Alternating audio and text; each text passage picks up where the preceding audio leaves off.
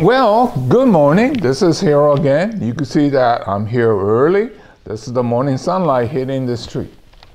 Okay, this is the weeping willow, Dale's weeping willow that I started the cuttings. And I was wondering, I wonder if I should check this. Well, what I did was I lifted it up and look, it's coming out of the bottom. That means it's ready. So what we're gonna do this morning is to transplant.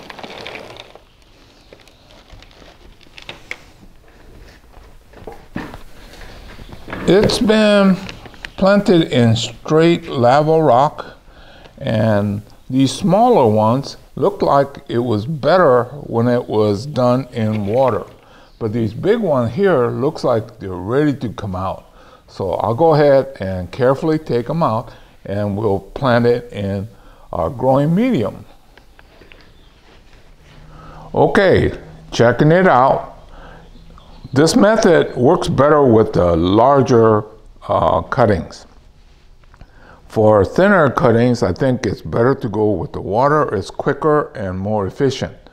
So I'm going to go ahead and pop these up and maybe start our styling process.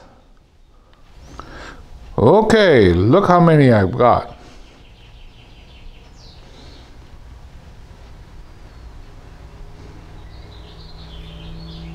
So anyway, this was a really quick chapter on the progress of the weeping willow, Dale's weeping willow. I'm going to say goodbye for now, and we will keep shooting these as they start to form some bonsai shape. Anyway, see you real soon in another chapter.